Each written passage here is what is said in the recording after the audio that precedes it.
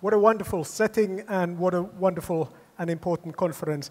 I wish to thank the organizers for your leadership and your vision. This is exactly what we need. Northern challenges. I think one of the biggest challenges that we face politically and business-wise is Brexit and the associated transformation of Europe.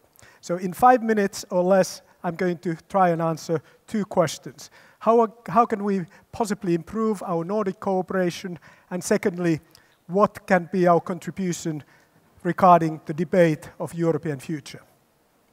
I'm under a lot of pressure because, as it happens, my daughter is here and she's, of course, my harshest critic, so apologies if I seem a bit nervous. But let's start with how we can improve our cooperation within the Nordic countries. There's a debate going on in the Nordic Council whether Icelandic and Finnish should be given the official status of official language status within that political cooperation. Here we are speaking English. I don't think it's taking anything away from our Nordic culture or cooperation. So let's be pragmatic and accept English as a working language in the Nordic cooperation, also in the political area. So that is my point number 1, that we should be pragmatic about this, and that is a message to the Nordic Council of Ministers when they are debating this issue. This has worked in the business world, and I think it might be a contribution to political cooperation as well. Secondly, going to Europe. As we know, we have Catalonia, we have the Eurogroup moving forward, we have Scotland, Brexit, we have all of this. Europe is looking for vision. How can we combine all these different ambitions, political structures? And I think that our contribution to this is quite clear. And it is Nordic cooperation that unites is an umbrella for different political structures. It doesn't matter if you're outside the European Union or inside, if you're in the Euro or not, or if you're in NATO or not. You can still have free trade, you can still have wonderful political cooperation. This is our contribution to the European debate, and we should be very vocal about this. We shall not accept new trade barriers in Europe. There's no need for it. We can show in the Nordic cooperation that we can get along in terms of business and politics, even if we have different political structures, even if we have different political ambitions. So that's, I think, very crucial that we are more vocal about giving our own view of how Europe should go forward.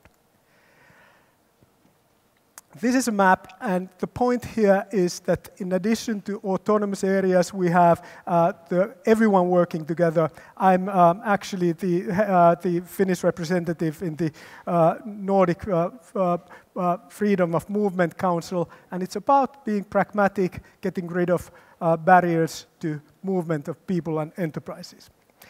So that's message number 2. And then this is news from yesterday. And why is it important for us? Most of you recognize the person in the center. That's, of course, Richard Branson. He announced that he's investing with Hyperloop One. And this is a huge boost of confidence to this new technology. Do you know what Hyperloop is? It is a new form of transportation, a combination of a plane and train. It's a pod or shuttle that travels inside a tube in a vacuum and on an electromagnetic field. It goes more than 1,000 kilometers per hour. It's very likely that Finland is going to be the place where the proof of concept facility is going to be built. Well, I don't know whether, but Finland, the Finnish government has already made an offer regarding this. And the reason why they want to come to the Nordic states is, of course, that we are very good at developing common standards, as we did with mobile telephony, and as we do in environment and other areas. So if it works in the Nordic setting, it will work in the European Union and the rest of the world.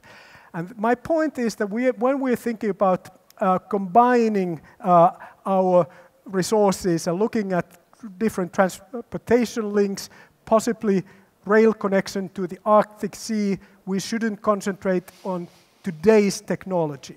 There are new technologies coming with incredible speed, and we should be looking at possibilities from there. So that's my key message. Thank you very much indeed.